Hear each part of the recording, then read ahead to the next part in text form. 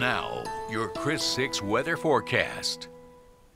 And still dry here today, in spite of the fact that we did see a few stray showers around the region, and that resulted in more clouds, and our high wasn't as hot as it's been the last 7 days, as we only had 94 today. It's raining pretty good out here in Duval County around Freer and down towards Benavides and south on 16 there, and on either side of it, just south of Freer. That's moving your way. You folks in Freer are going to see a nice shower here before it dissipates this evening. 76 and 94, again, our high brought down by the cloud cover, which has now left the area as far as the coast goes and the city, and 9.25 inches below normal on our rain. So stray showers through Friday. Saharan dust this weekend, isolated showers Sunday night late and into Monday.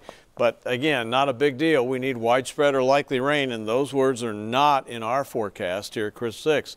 91, a pretty good breeze at 20 miles an hour right now. We are down to 91 here, and everybody's below 100 degrees, as I mentioned earlier. And where they've seen some rain, look at Hebronville, 82 degrees. That's what happens when you see some rain.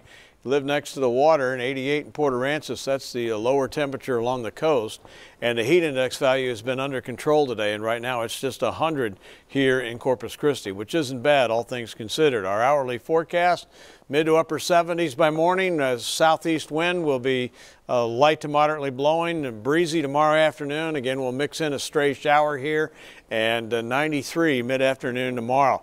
There's the moisture, and you can see the cloud cover pushing inland. And then there's a little bit left over out here in the Gulf, and then this is the area that's going to come in Sunday night and Monday.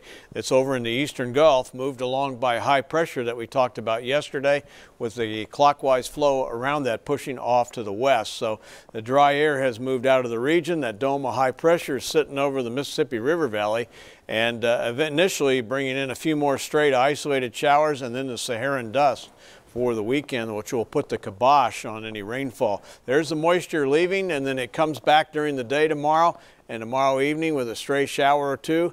A little bit more moisture here on Friday morning, and that leaves the area, and very dry air moves into South Texas.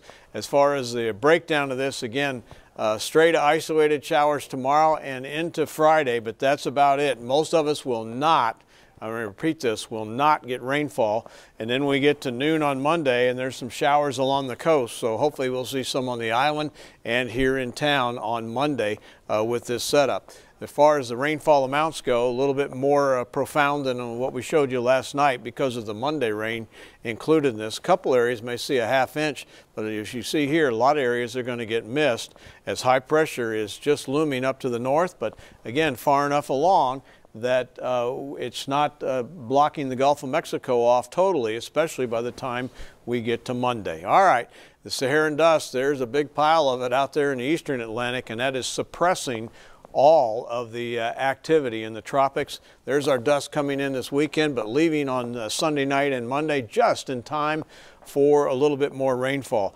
95, a stray shower tomorrow, and also on Friday, Saharan dust and hotter over the weekend.